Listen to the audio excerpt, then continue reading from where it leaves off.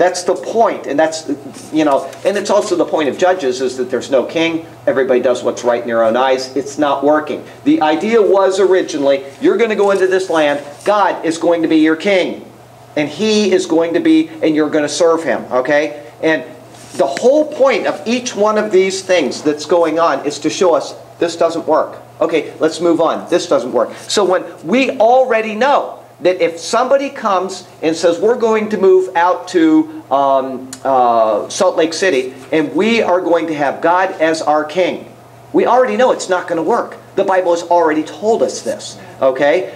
If somebody goes and starts a cult and says, God is our king, it is eventually going to degrade. This is all meant to show us each one of these lessons.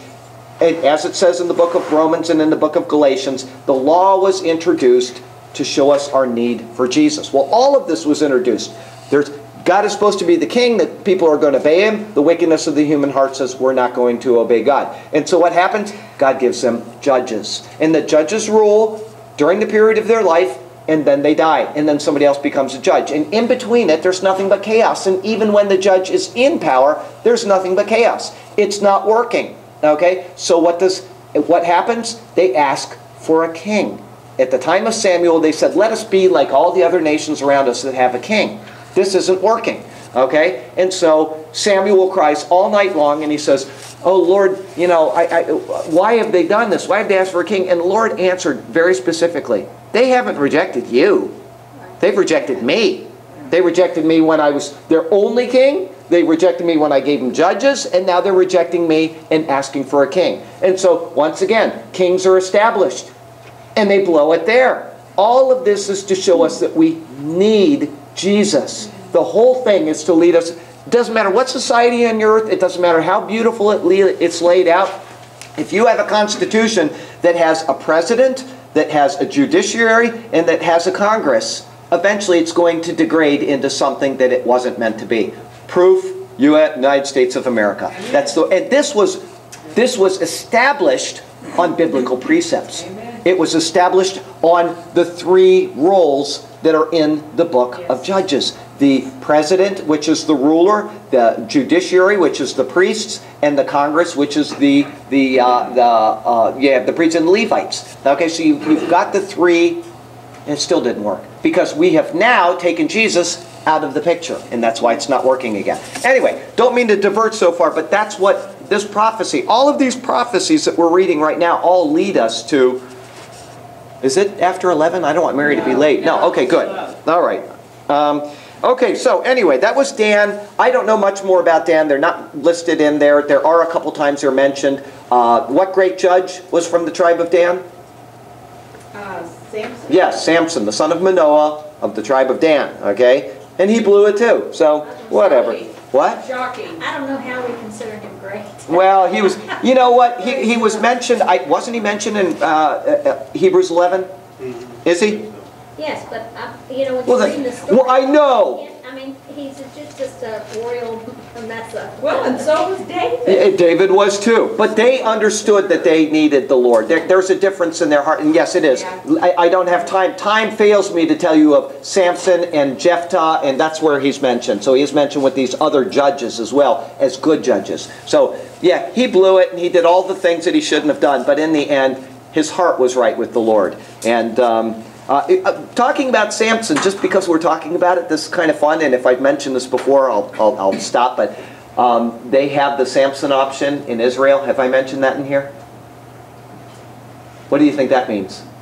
Israel today, the Samson option. Think it through. What did Samson do? What's he known for the most? Well, haircut, but afterward. Destroying all of the people around him, all of the Philistines that were around him. He killed 3,000 of them, and he killed himself in the process. Israel has what's known as the Samson option. They have nukes pointed at, and they have, I guarantee you, they have told these people this. They know this. They have not only nukes, but they have thermonuclear devices, and they also have the neutron bomb that we did not build. They have that technology there. They have this. And if they are ever, their vow, they go up on Masada. When they vow, every Jewish person becomes a member of the military for 2 years, I believe. And they go to the top of Masada to take their vow. And their vow is that never again. And if they are, yeah, it is coming. But I'm going to tell you, it will never ever be that they will be overrun again. They will. They don't need to, because the Bible says it's not going to happen. But they have the Samson option. They will destroy everything around them. Everything will be laid waste in the Middle East if they are ever threatened like that. And people know this. So, you know, anyway, there you go. Kind of fun stuff. But that's, Samson is from the tribe of Dan. Okay? So, oh, and then the last verse of that, I love what he says. I have waited for your salvation, Amen. O Lord. It's the first time in the Bible that the name Jesus is specifically mentioned. I have waited for your Yeshua, O Lord. Okay? So, there it is. It's just this insert of praise, and it's the word Yeshua. Okay? I have waited for your Jesus, O Lord. Yeshua. Okay? Anyway, so... That's a mighty big veil across Israel that they... Oh, I know it. I know. How about even more explicit? Even more explicit is the one where they come out of the Red Sea, and it says, the Lord is my strength and my song. He has become my salvation, my Jesus. Right? Yeah. Okay, big veil over him. Okay, anyway, that's the first time in the Bible that one is mentioned there. Okay, please, go ahead. Where are we? Gad. 19. As for Gad, raiders shall raid him, but he will raid at their heels. Okay, this one here is translated a little bit differently, and I like it simply because of what it means. Gad, a troop shall tramp upon him. Okay, a troop, Gad means a troop. It also means fortune, just so you know. Later in, I think it's Isaiah, he says you mix the bowl of destiny and you you raise a cup to fortune, okay, and the word would be Gad. In other words, they're trusting in fortune and lottery tickets and all that instead of trusting in the Lord. Whatever, fortune, okay. But go ahead, 20. As for Asher, his food shall be rich, and he will yield broiled dainties. Okay, you know, that's kind of cute there. I like the way it is. And it probably, and I don't know this, okay, so I'm just saying this is probably the case, is that they're a very productive, fertile area that they settled. I'm just guessing that. I have no idea. Or maybe they have dainties. Maybe they've got, you know, good things like that they use for making treats over there or something. You could look, but I don't know. I'm just speculating because I've never done a study on this particular chapter. I'm just doing it all off the top of my head. But then Naphtali is a doe let loose. He gives beautiful words. Oh, isn't that beautiful? It's very nice blessings on these sons because they hadn't caused any trouble. There's nothing in there that, you know, but as it says, Zebulun and Naphtali will be lightly esteemed, but later they will be where the light shines in the darkness. Okay, so good. And then the longest blessing is given to, maybe not as long as, I think it is Joseph, it's the longest. Either Judah or Joseph is the longest, but Joseph gets a big long one. Go ahead. Joseph is a fruitful bough by a spring. Its branches run over a wall. The archers bitterly attacked him and shot at him and harassed him. And his bow remained firm and his arms were agile. From the hands of the mighty one of Jacob, from there is the shepherd, the stone of Israel.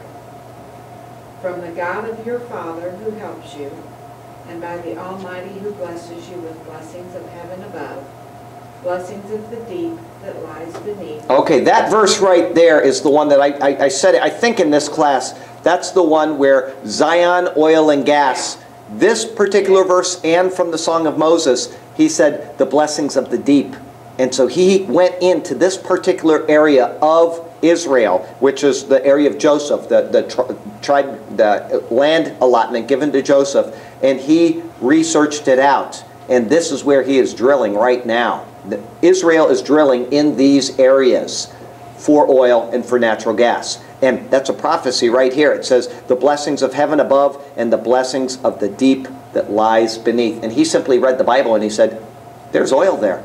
Isn't that amazing? Yeah. Everything he's done has been totally based on just his analysis of the Bible and saying, well, you know, God made this and he said it. So anyway, there he is. It's his analysis, but it's his trust. That's right, his trust in what the Bible says. So it's just it's cool that that verse is there and that, you know, all of these things are out there. Well, okay. And most times it says the deep, meaning the ocean. In that case, they also have in the ocean, and I don't know if this is on, I don't know where Joseph is located, but the deep also does mean the ocean. But they have found in the ocean off of the coast of Israel, they have found the Leviathan well, which is right on the border, the north of Israel. It is one of the largest natural gas wells in the entire world, and they found it recently. And you don't think there's some dispute going on now, because that's the fuel of the future with all these global warming nut jobs. And so that may be, I don't know, something like oil or that may be the impetus for Gog and Magog in Ezekiel 38 and 39. That may be it. But whatever it is, they have got that one, and then they've got another one off the coast a little further, but south by Gaza. And Israel is out there already starting to get this, so it could be the deep off of the coast, or it could be the deep in the ground. But this is where these people are actually doing their drilling, and they have found these things. And this Leviathan well, if you know the term Leviathan, means the great sea creature. That's where they took the name from, is out of the Bible. And I got to tell you what, a lot going on over there in this in our time, which has all been prophesied way back then. Mary, have a wonderful week. Thank you. All right, take care. Okay, so go ahead. Blessings of the breast and of the womb. The blessings of your father have surpassed the blessings of my ancestors up to the utmost bound of the everlasting hills. Now the everlasting hills, and I may be wrong, there's a couple terms, but I think that term, and I didn't bring my Hebrew Bible with me today, but I think it's Givat Olam, which is exactly the name of one of the wells that they're drilling over there. Is Givat Olam, the everlasting hills. So anyway, not only is he drilling wells, but he's applying what was said here. Now I may be wrong, everlasting hills, but I think that's the term. And then mountain is a har, like Harmageddon, the mountain of Megiddo, right? But I think it's Givat Olam, the everlasting hills. Anyway, go ahead. May they be on the head of Joseph, and on the crown of the head of the one distinguished among his brothers. Okay, and this one it says the one separate from his brothers. Either way, he was separate from his brothers because he was taken down to Egypt. Yep. But you can see the wonderful blessing that he received from his dad. Okay. Benjamin is a ravenous wolf. In the morning he devours the prey, and in the evening he divides the spoil. Which goes right to, I've read this one, so I'm not going to read it again, but it goes right to Judges 20, that account where, the one that you were talking about, where they went up, they did the same thing as Sodom and Gomorrah. Exact same thing. They said, beat on the door, send out this guy, we want to have sex with him. And they said, no, take my daughter and his concubine. Well, they threw the concubine out there, raped her all night long. She died right at the threshold, cut her into pieces, sent her all over Israel to the 12 tribes. They came and they destroyed Benjamin down to 600 people. Got 400 wives for him. They made an oath, if you're not aware of the story, they made an oath that nobody in Israel is to give their daughter to the Benjamites. Well, the Jewishness comes through the daughter, through the female. And so that means that a tribe is going to be cut off from Israel. And they mourned over it after they had killed all of Benjamin except for 600 people. Now we have a gap in the tribes of Israel. So they devised a plan so that they wouldn't break their oath by, there was one place, I think it was Gilead or one of these places, didn't show up for the battle.